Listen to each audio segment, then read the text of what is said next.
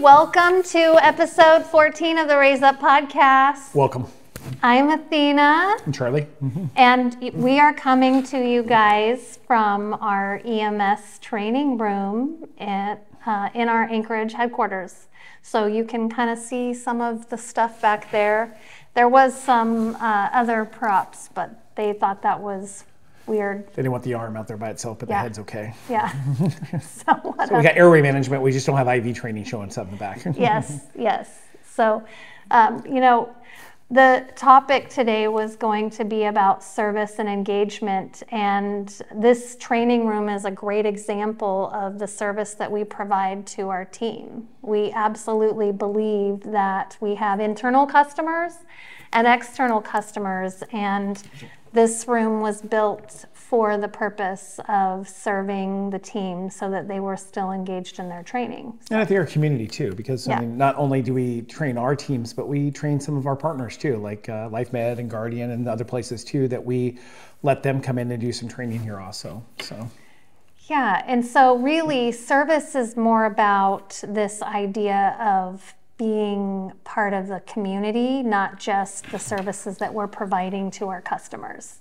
Those are absolutely important, and that helps us pay the bills, but there's this bigger idea of service. You know, the training room was a really great addition for us to put on here. We had a smaller training room that we used for onboarding people and doing things like this, but Athena came up with a great idea of putting a training room up here, and really makes it nice because it's away from everybody, and then they can come up here and train, and we can leave mannequins and sims and things up here that we can do. So it doesn't have to be packed up for the next team to be here, and then we're not fighting for space here either. And that really gives our team, and then also CDL training, sometimes they come up here and do some training too. So it's just not for AMT, but it works for both sides, AMT and BAC. It's really a multi-use room, but it's primarily being used right now for the EMT classes. And if you guys can see right outside this, we have a full gym that we put up here for our medics also too, so they can have a place to work out. Since we're on call 24 hours a day, we want to make sure that they get that health and fitness in too. Yeah, that was a space that was allowed. So we didn't take up the entire section for just the training room. We walled it off and allowed for that other training room, which would have been physical training. And that's something that maybe isn't a good fit for every organization, but promoting moving your body, staying healthy, allowing for these particular spaces for the team is just another layer of the culture that we continue to promote to raise them up to the next space.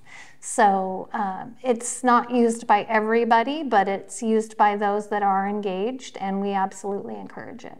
You know, we have a lot of patients that take a lot of lifting facilities and things like that too. So it's nice to keep these guys in shape and keep their muscles up. And, you know, we never know what kind of call we're going to get and how many people we're going to need. So it's nice that they are able to keep themselves in shape and their mental health too. I mean, it's really nice to come here and after a long day and come out here and lift some weights or do the treadmill or do an elliptical and get yourself off the daily tasks. Yeah, and getting extra oxygen flowing through your body is always a good thing, and it helps to release some of whatever's going on in your frustrations or your tension for the day. So we believe in that, absolutely. Wow. What do we got? So service isn't just about serving your customer. We kind of alluded to that, but it's also, it's like service and engagement go hand in hand, and that's why it's in the Raise Up core values that we have. And there was a situation that sometimes leadership is going to need to be in, that we're going to need to be more engaged in a particular area because the team members need our support.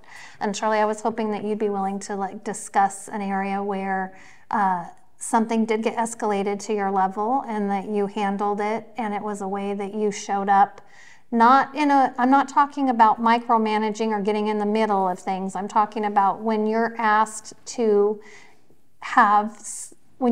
give support in a situation because the gatekeepers aren't letting you in or there's too much miscommunication, and oftentimes when you get engaged, then the other high-level leader gets engaged and you guys are able to work out. Well, you know, I mean, we have our worker bees, our employees, everybody else is doing it. And then, you know, 98% of the time they can handle almost all of the situations. And there's 2% of the time that we run up against a wall. And you're right, that situation just happened. We had an airline divert with a customer that we've never worked with before, but that's not uncommon for us. We get a lot of carriers that go over to Asia and other places that sometimes they have to come here for medical or mechanical diverts. And we handle them 24 hours a day, 7 days a week, 365 days a year. It doesn't matter if you call us on Christmas Eve and say you have a divert, we're going to make it happen. Some of these people get off the plane with 80 or 90 people. Some get off with 300 people. And some of the services we provide is the transportation, the logistics, also taking care of all the hotels, the food, the transportation, anybody that has to go to the hospitals, medical, all the way down to getting diapers for somebody that didn't have enough diapers for their baby on their thing. So we had this airline divert that came through, and we ended up, there was a dispute on the bill, and they wanted to escalate it and be discounted, and we did all the services. And this was like 3 or 4 months ago we did the services, and so our team was having a hard time with the sales team that was in charge of the divert, not on our side, on their side, and we were getting pushed up against a wall. So I got a text yesterday, and I didn't get to it promptly, but I did call them that afternoon, and I wasn't able to get in touch with them. They gave me a call back, and then it was a lot of a hustle and bustle and talking to the manager, and they escalated it up to their senior vice president. And in doing so, him and I were able to see eye to eye, because the level field was a little bit more even. I wasn't dealing with the sales agent. He wasn't dealing with the CEO of the company. So today it worked out really well. I mean, I talked to the vice president of the company. The vice president got to hear what our side was and what we did and how we did it, and he appreciated it and he understood. I think there were some clarification things that were not clarified to him and nor his team, and I don't think everybody was talking on the same page. But again, the team saw that they were running up against a wall, and they escalated it to Athena, which Athena escalated it up to me and just said, "Hey, would you take care of this?" And you know, it was a good conversation. It was we both saw eye to eye, and then one of our partners was having a problem with the same company that was doing it. He contacted me and said he hadn't been paid either, and so I was able to pass that information on to one of our partners too, because at the airlines we all try to work together. And when we get people that come in and work with us from a different region. This one happened to be in Canada. This was the Canadian airline. They're not used to the practices that we do here in Alaska or US, and we're a little bit different than everybody else. So it's great that we have the partnerships with all the different airline carriers, the airlines, all the way up to the chief of staffs up in the airports, the directors and that stuff. So we're able to work really well with them. So we were able to resolve the situation pretty easily. You know, and what I really heard in this whole, as it was unfolding, was sometimes when top leadership is communicating to middle management doesn't see the bigger picture. And so it's necessary to escalate it up to the next level, because then the two of you having a similar position understand how business works, and it made sense, whereas middle management or lower management might have just been, well, I just don't agree with your business practices. And what I loved about this situation is that you were like, hey, our service is our service, and our price is our price. And it's our price because we have all of these years of expertise doing this, and we provide excellent customer service. And you were really firm on explaining to them that we don't do discounts. This is our price, and really valuing what we sell and what we provide to our customers. Well, and explaining on the ambulance side too, is like, we're just like the ambulance service. We respond 24 hours a day, 7 days a week, 365 days a year, usually not mattering what the patient is as long as it's within our scope. Mm-hmm. And I told them the same thing on the BAC side, is like, you know, we have this team in place and we have the hours that we put into it and how much it costs, is because it doesn't matter if my team is at home, at bed, or sleeping, or they're with their wives or kids, or it's holiday. We're going to make sure they take care of it. And in doing so, we make sure we take care of our team on it, and they get so many hours dedicated to them for doing a divert. And they really like them because, you know, sometimes they can take an hour or two, or sometimes they take 3. It just matters on how they're going to go. But they always know that's a guarantee. And so we always want to make sure our team's guaranteed. And you know, just explaining to these people, hey, you guys understand that we get everything that goes over Asia from the West Coast comes over our side. And so we get sometimes 10 minutes notice, sometimes we get 3 hours notice, but sometimes they're already on the ground, they can't fix the plane, so they want us to show up ASAP. So it really takes a team to make sure that we can take care of that. requests that they're looking for. Because when you have to start the buses in the middle of the winter, you got to warm them up, you got to get them ready, you got to get everybody here, you got to do your safety checks, and then we have to get out there and pick them up, and then we have to do it in a safe manner that we're getting their team there, and we have to show up with our best face, because these people are pretty upset. They're not going to the destination they're going to. They're stressed out. They're going to miss flights. So the calmer and the better that we are, the more successful it's going to be for the entire team and for the divert and for the customers. Yeah. And you know, the airlines are our customers, but their customers are the ones that are on the ground. So they're our customers too when we take them. So we want to make sure that they're ensured the best treatment possible. And I tell you, we get rave reviews over our diverts because we have it so down pat that we have done it for so long now that we have a great system. We work with our managers really well. And when they don't have a person here that can be the liaison between them and us, we are it. And so we work directly with the ground handlers, and from the moment they get off the plane until the moment they get back on the plane, it's our customer. And so we take pride in making sure that they do a good job. And just as I explained to this gentleman, and he saw the value, and sometimes it's seeing the value. And when, as Athena was saying, is the middle management people, and I think I was dealing with a senior salesperson, I wasn't even dealing with a management person, he didn't see the value on what that was, and he was just questioning the bill, and the bill's the bill. And I told him it's no different, that bill, than anybody else. And the ground handler was the same way. He told him that he charges them the same price too. So price didn't seem to be the issue anymore once they found out why the service is what it was. And sometimes just explain it to them in a way that our CSAs or our accounting team wouldn't be able to explain the same way I would. Yeah.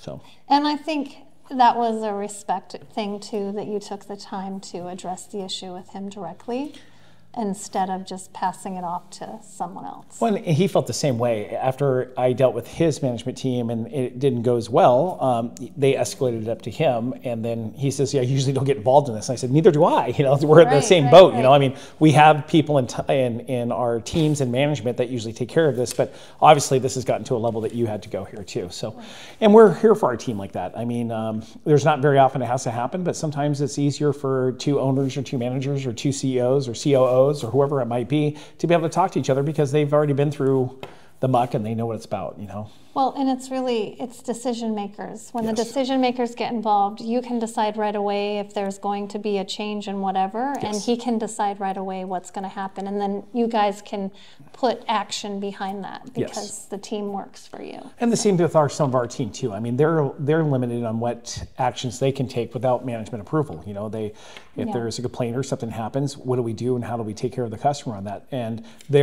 they have some leeway to be able to take care of that customer and take care of them, but once it gets to a certain point, it's better for them to check with us or check with Steven or one of our other managers to say, hey, this is the problem, this is what we're going to do, and we usually stand by their decisions 100%. Yeah, and I think that's another part of the service, is when you're taking care of the customer, but then you're also taking care of the internal customer, which is your support team, because they're all equally important in the support team space. And so supporting your leadership that are working underneath you, and making sure that you're standing by what they said, even if you don't agree sometimes, or you're not, or you need to redirect them in, well, this is how I see it. That doesn't happen to us very often, but every once in a while we have to ask, so tell me what you were thinking when you were processing that opportunity, and they'll tell you. You know, and everybody can quarterback that a little different way after the situation happened. We can always say, well, we should have did this, this, and this. But when you're in the heat of the moment and you're trying to take care of the customer and you're trying to take care of the team and everything else like that, you make the best decision you have at that time. It's easy for us to go back and say, well, we would have probably done this, but the outcome was good, and it met our clients' expectations and met ours needs. Maybe we'd have tweaked it a little bit, but in the long run, it gets taken care of in a good way. Just maybe not the way we would have took care of it initially, but it doesn't mean that our way is always the right way. There's another way sometimes that can be just as effective and good. There's many right ways. Yes. And that's what we explain to the team. Yes, and that's another reason why when we are working with them that we reiterate that there isn't a failure. It's not a, you didn't fail here. There's a growth opportunity, or there's an unintended outcome. But it's never this like devastating, oh, you failed or you let me down or whatever, because our goal is to fan the flame of growth. Raise them up. And to raise them up. And when you're disparaging them, that's the opposite of what we're doing here. And sometimes we disparage people and we don't even realize it. But the goal is to be an uplifter and to keep encouraging them to keep stepping out in courage to like make that choice or that decision. If it's within the parameters that you're allowing. Because there's some people that you got to kind of like encourage to get out of the nest a little bit. And you know, and on this divert, it gave us a learning moment also, if you look at it, because we realized that with some ones that are carriers not from the US or somewhere else, that we probably have to have some extra layers involved into our decision making on taking those ones on too, and, yes. and make sure we have some more signed contracting and things like this, because our other ones that are US based and they're here all the time, they just know us and we've been with them and they know exactly what to expect from us. And in this circumstance, they didn't. And yes. I think there was a little bit more, if there was more clarity in the beginning, or if they would have asked for more clarity, it would have probably been a little bit easier on this one. So, and I love that, because that was my discussion this morning with our accounting team, is how can we be better in this instance to prevent this? And so they came up with some really great ideas that we'll be implementing as a result. A teaching moment for us. Yeah. So we're always learning and evolving as we go too. I mean, circumstances happen that we're not used to or accustomed, and we have to look at that and say, how can we make this better next time for the customer and for us and for our team? And then we don't have extra time spent into this and there, but you know, you don't know what you don't know until it happens. And like listening to the client, like the client conveyed to you what the misunderstandings were, and then you're able to share that with the rest of the group. And allowing them to be part of the solution is also an important part of serving them, because they need to understand that the ideas that they have or the collaboration that we have together actually facilitates change within the organization. Yeah. Looking at some of our previous divert clients and seeing how smoothly things ran and how it worked, and you know, we deal a lot with the military that comes through here. We have a lot of military that comes through here, and those guys are so used to hurry up and stand by that they're really happy to hear when something's happening, that there's a plan, there's an action, and something's being taken, and they're moving to the right spot so they can get to their place. And they're so thankful, because you know, sometimes they have to sleep on floors and and have limited bathrooms and chairs and stuff like that, and they get a comfortable place. So we appreciate that too, to be able to give back to those people. Yeah. And in our mind, when we're delivering a service, how can we do it with the customer service in mind? How can we do it quickly? How can we do it efficiently? And so our mind around these diverts is, how can we get these people to their destination in the best way possible, as quick as possible? And so you've really refined that service part that we offer. You've like really dialed it in to get them in and get them out. Well, and that's working with our partners at the hotels too, and catering and food and everything else that we have to do, because when you have 280 people that drop down and you need to find rooms for them. So I don't know if you guys know that we actually found the rooms, we find the food, we find the transportation, we find everything else for them. So there's a lot of people and a lot of moving parts at the same time, but we're really lucky. We work with the GMs, we work with all the GMs at the hotels, and they know that if I'm calling them at 2 o'clock in the morning, something's going on, and they're fast reacting. And it's, all of us are selling last minute inventory that can't be replaced the next day. So when I say that, everything expires after midnight. Yep. The rooms that they have at the hotels, the rooms, I mean the transportation we do, we can never make that up. Every day is the day that we get to work within a 24-hour period, and the same thing with the hotels. Their times are a little bit different, but everything expires. And so they're very thankful for the inventories that we get to sell for them, because that's revenue that they get to bring in. It's also the food, but also having those guys hold so much food in their freezers and keep a constant stock in for us, because when we have somebody comes in, you're feeding 280 people, sometimes 3 meals. And if they're stuck here for 4 days, 6 days. So the logistics they have to carry on their side to make sure they're doing it too. And again, with our partnership with them, and it works out really well. It's a smooth machine. And when we first started doing it, it wasn't near as smooth, but now it made it really nice. I mean, it's they got the ticketing system. It takes less than 30 seconds to check somebody in. It's amazing at how efficient it's gotten. But also another piece of that is that we do business with like-minded individuals, and so those managers of those hotels, we've chosen to work with them because they understand that we're servicing these visitors to our state. And they absolutely want the business, but they have to have a level of engagement within their own organization in order to get our business. And so making those expectations really clear. And they also know if there's something going on in the middle of the night that they can, that phone line reaches across the other way and they can call us straight and say, hey, I've got this going on, it's urgent, can you help me? And we would do that for them on the flip side. And so, we do it for them. Yes. I mean, we do have those same clients that same hotels that need help with transportation, or they've had to move people to different hotels because of something that's happened at their hotel. So how can we move them from one place to another? So the partnerships, as we've talked in so many different series, are so huge, because to be able to have that phone call and be able to call somebody, you know, if you normally call a hotel, you might not be able to get the rooms you would if you called the GM, because the GM knows that those other people are not checking in until 4 o'clock or 7 o'clock the next day, and she knows she can turn those rooms.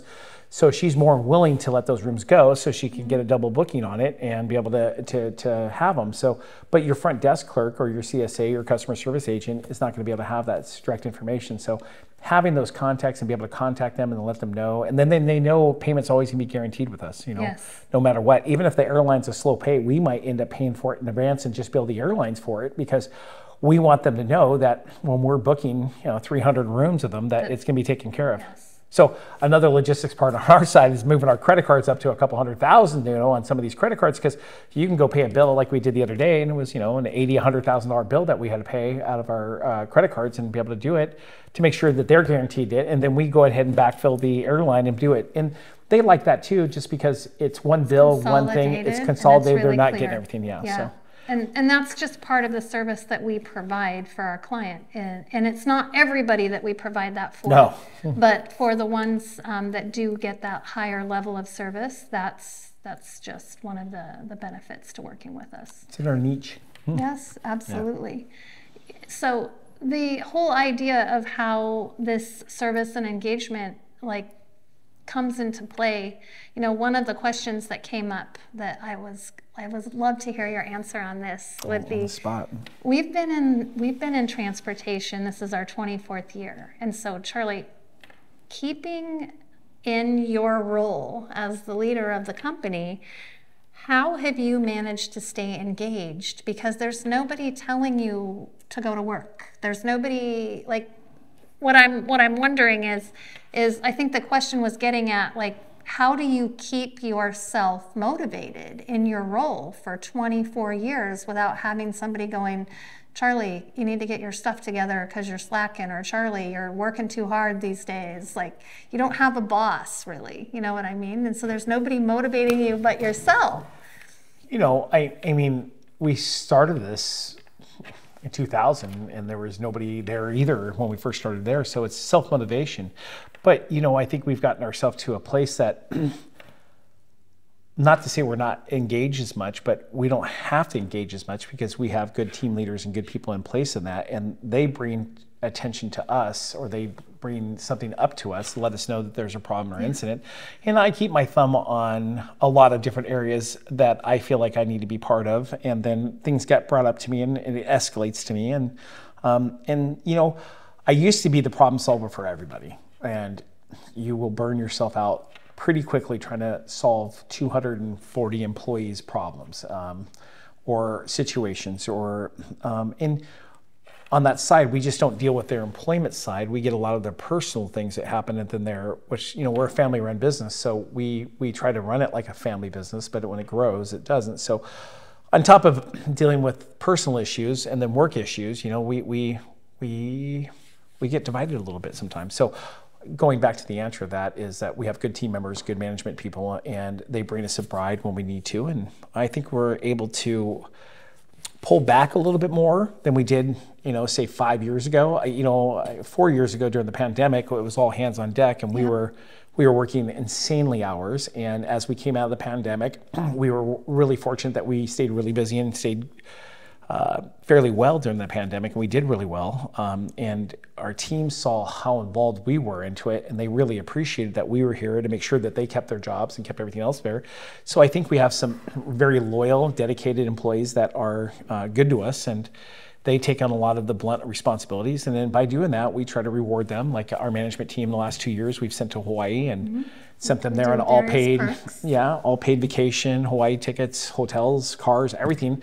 We wanted to perk them to let them know that we appreciate what they do for us. So again, to answer your question, how do we stay engaged? We stay engaged in the areas that we feel that we need to, and then we help out in the other areas that we sometimes don't work with in it very much. Like accounting, I don't work with accounting very often, but again, with this problem, they wanted to bring it to my attention because it was a fair amount of money. So we wanted to make sure that it had a different level of attention. That's what I was looking for. So how have you been able to just stay with BAC?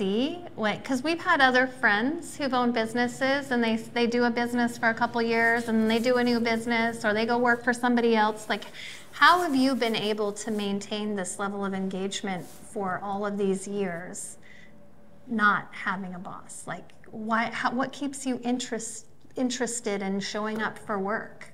It's my baby. 10 years ago, it's my baby. It's, you know, I developed it. I took it to where it is. We started with nothing. We started with two 6-passenger limousines and a little 20-passenger, what we called our party bus back then, but it was just really a Las Vegas shuttle bus that we made into a party bus because they didn't really make limo buses back in that time in 2000. So, you know, I mean, it had traction, it took off, and it just grew and grew and grew. So, I mean, it's like watching your kids grow up. That's, I guess, and I know it's, the attachment's not the same. You didn't give birth to your kids, but I mean, in a way, we gave birth to the company. The company there was no BAC before 24 years ago, and there was a few other, you know, we started off as a limo company. We started off as you know, we had 2 limos and a bus, and we were going to be the party guys, and we were younger, and we knew everybody in our age brackets, and people were having kids and we were doing birthday parties and events, and you know, and now we're getting a little bit older, and so the limo side is not near as big as it used to be. Well, I shouldn't say that. It's probably about the same amount of limos.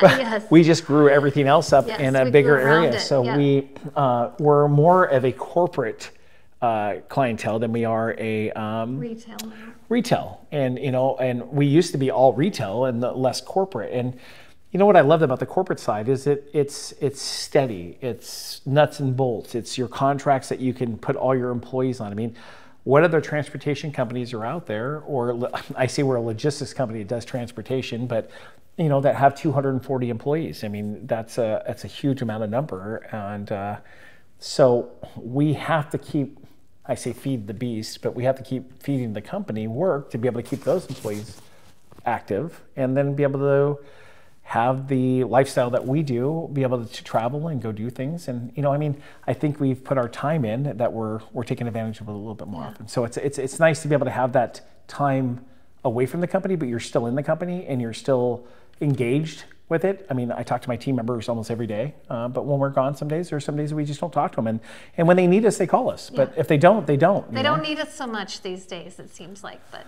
And having consistent management, consistent team members, and you know, a lot of the things that we're doing now too is we're switching team roles. So some people have worked as a CSA are now switching over to different roles, and some people have worked as a manager of the airport department. They're working over here. So we're trying to cross-train our employees also in our management teams. So if we do have a manager that becomes sick or ill or has to take off leave or pregnancies or whatever else it might be, that we have somebody else who can cover that side of the wall. So we're making sure that they're cross-trained in what they do, and I would say pretty much almost all of our managers are cross-trained. There's a few that are more dedicated to certain departments, but if somebody was to leave at the airport or something happened or something dramatic happened, they would be able to cover that fairly well, and we can switch gears. And that's nice because that leaves less stress off us because shoot, like when we started the wheelchair contract at the airport, I remember I was down there for the first 2 or 3 weeks making sure, I always like when we start something new to be hands-on because as Athena says, with her and I there, we can make a decision just like that where our management team might not make that same decision. So we try to help with those contracts when they first come in. So the level of engagement, and our team knows it. I mean, there'll be days that I go out and I'll go drive and I'll bring pizzas out to all the team members, whether they're out there, and go get medium pepperoni pizzas and go deliver them all to the team and just tell them we appreciate them. And we're out there working with them. Or if they get behind, just like Steve was telling me today, that Thursday looks pretty busy. I'm like, hey, do you need me to bring clothes in to help, you know? When our team members seem to get stressed because we don't have enough people or we had some extra contracts that came up, I will be either the first one they call or the last one they call. First, if it has to happen right away, but last if they don't. And I help with the diverts. I help with other things too. But I was telling Athena the other day, I don't think the last time I could drive. And I'm going to probably want to do a Valdez trip this year because I always love that drive to Valdez and taking people down to the canneries and stuff like that. But it gives our team members some satisfaction seeing that we're out with them in the trenches too sometimes. And I say the trenches is when it really gets busy and they're really stressed and we're asking them to pull overtime shifts. It's nice for them to see that the leadership sometimes is out there helping them also because they feel like they're not just by themselves. Well, and I think that that's your style of serving the not internal everybody's. customer. And it's that's something that I think the team really resonates with. Yeah. You know, I think for me, there has been like, Athena don't like to drive too much. if I am honest with myself about staying engaged over the last 2.5 decades, it ebb and flows. Like there'll be seasons where I won't feel like I'm roaring to get up in the morning and tackle that whatever the regular tasks are of like management. And then there'll be, and those are seasons where I've got to really like look at what I'm doing in my life and say, okay, am I doing my regular routine? Am I taking care of myself? Because oftentimes when my flame starts to flicker or diminish at work, it's a sign that I'm letting go of some other things that I should be doing, or I'm allowing work to step into spots that it probably shouldn't be in. And I don't even really consider what I do work. I consider it part of my lifestyle, and I really enjoy the elements that I've grown into within the organization.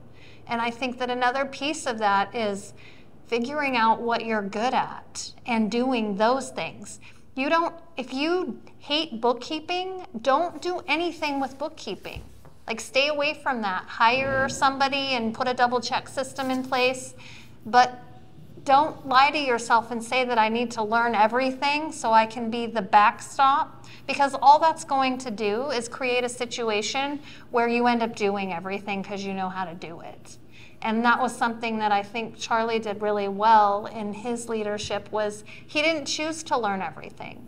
He chose to stick to these areas that he enjoys and that he feels good when he's doing it, and he let other people do those roles. Not that he's not involved in some of it, like he'll ask questions or he'll get the reports that he needs to see the information, but he's not physically handling that. And so I think that's another piece that I had to learn, was I don't need to be able to do everything. I need to have an understanding of what the role is, but I don't need to know the details of how to punch in that program and do X, Y, and Z. And then I think also understanding that once you realize the things that you really do love is to lean into those areas.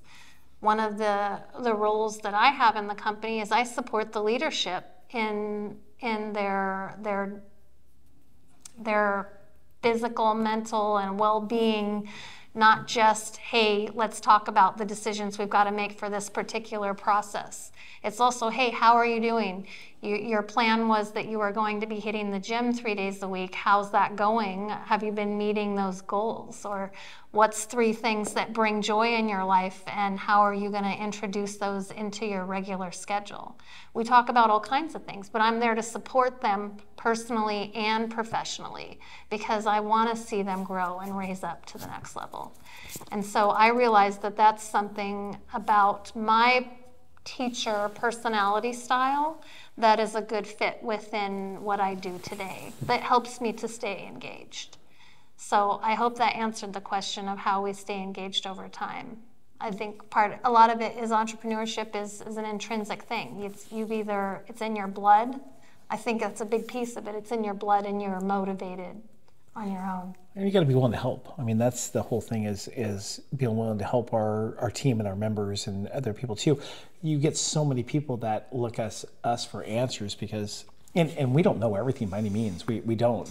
Most of it is we make it up as we go along, because the situation has never presented itself to us or anyone else for that matter, because it's special. Or we lean on to other people that are our partners and people that are in our industry or whatever else, is say, hey, we've came up against this situation, have you? And usually somebody within our industry has come up with this and they've already have a plan and a procedure and a action for it. So we kind of look at that too and say, hey, what's the best educated case so we can help them on what they're doing. But there's a lot of people that just call daily just because they need a hookup or they need a person that can do this or that. And we're very fortunate that we know so many people that we can be able to steer people in the right direction of a transmission, or their plumbing went out, or they're having a problem. Passports, I can't get my passport in time. Who can I call? We have a person that we can call to help you with that. I mean, we have that information, and that's as the older people understand what a Rolodex is, that's the Rolodex in our mind, is that we have these phone numbers and people that we can process and talk to, that we can get something to happen or something to move. And that's our relationships, again, going back to our relationships and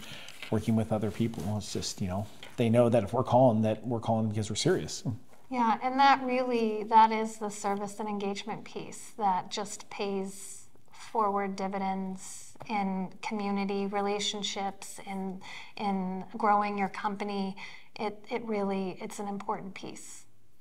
Absolutely. Yeah, we were just called for one of our ambulances to go and show up at one of the local stores here in town, because they're going to do a public safety thing. So they were asking one of the PAS ambulances, and we just did the Miss Michelle ambulance, and so we're going to showcase that hopefully on Friday at one of our stores here in town, and they're going to go there with AFD and APD and the SWAT vans, and there's going to be other vendors there, but something we could talk about cancer, and we could talk about the ambulance and how private ambulance works in our city. Yeah. And that's a piece that we're not charging people for. That's a service that we're providing to the to the community, that will just get us more exposure and create a stronger awareness around the cause that we've labeled that ambulance to help promote. So, well, we appreciate you guys joining us for this episode, and we hope that our spin on service and engagement was helpful to you. And if you would check us out at www.raiseupmindset.com, you can submit a question on our website, and we would love to answer that on one of the episodes. The best educated answer we can give you. Yes, the best one we can give you. And please like and subscribe to our YouTube page. Thanks. Have a good day, guys. Bye. Bye.